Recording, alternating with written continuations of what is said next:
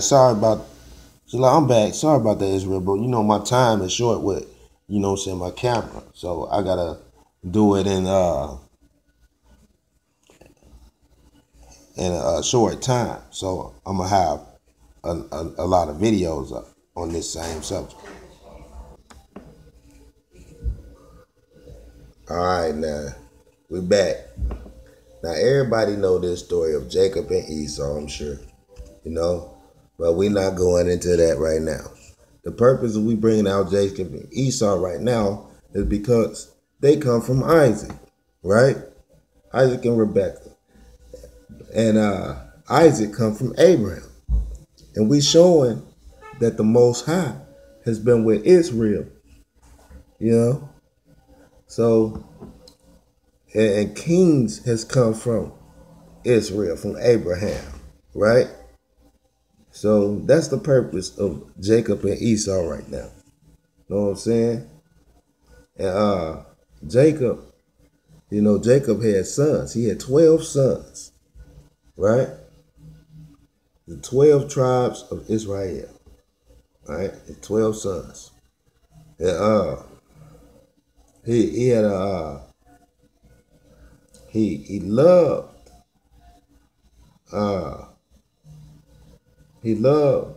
Joseph more than any other son because he was the son of his old age, because Rebecca she was barren for a long time. She was barren until he prayed into the Most High Yahawah. But right now we're going to go into Genesis 25, 23 through 26. All right, we're going to bring this out. All right. Genesis 25, 23 through 26. And he said, and the first came out ruddy all over. All right. So the first came out ruddy all over, like a hairy mantle, and they called his name Esau. And after that came forth his brother, and his hand had hold of Esau's heel, and his name was called Jacob. All right. Now check it out. We're going to go into the book of Jasher, and we're going to go to chapter 26. And we're going to go to verse 9. We're going to read through 17. And say, check this out. He say, and in about 7 months after the children struggled together within her, it pained her greatly that she was weary on account of them. And she said to all the women who were then in the land, did such a thing happen to you as it has to me? And they said unto her, no. Right? So verse 10, and she said unto them, why am I alone in this amongst all the women that were upon the earth? And she went to the land of Moriah to seek Yahawah on account of this. And she went to Shem and Eber, his son, to make inquiries of them in this matter.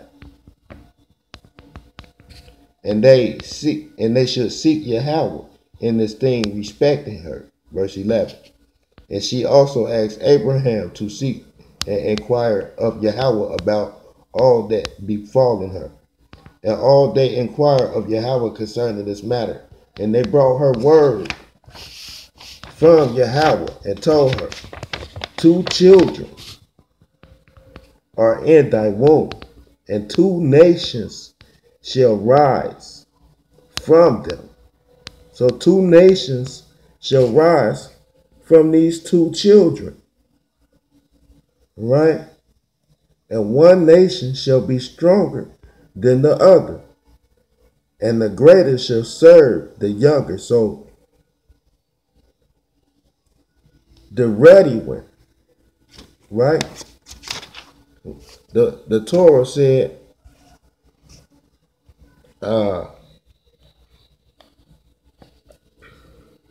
one second. The Torah says, And the first came out, and the first came forth ruddy all over like a hairy mantle, and they called his name Esau. And after that came forth his brother, and his hand took hold of Esau's heel, and they called his name Jacob. So first, Esau came out first, right? So since Esau came out, Esau shall serve Jacob. He said the greater shall serve the younger. Right? These are the words of the Most High Yahawah. You know, it's not my word. All right? It's Yahawah's word. So the greater shall serve the young. But with that, we're going to keep going, you know, because it's not about Jacob and Esau.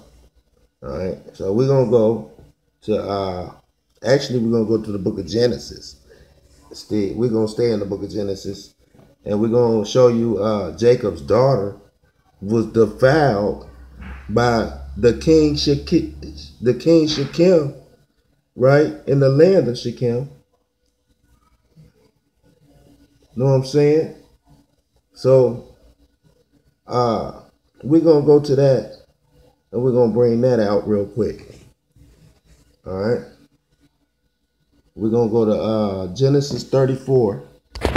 All right, we're going to get going. I know we don't got much time left on this video, but we had Genesis 34, and he said, and Dinah, the daughter of Leah, whom she had born unto Jacob, went out to see the daughters of the land.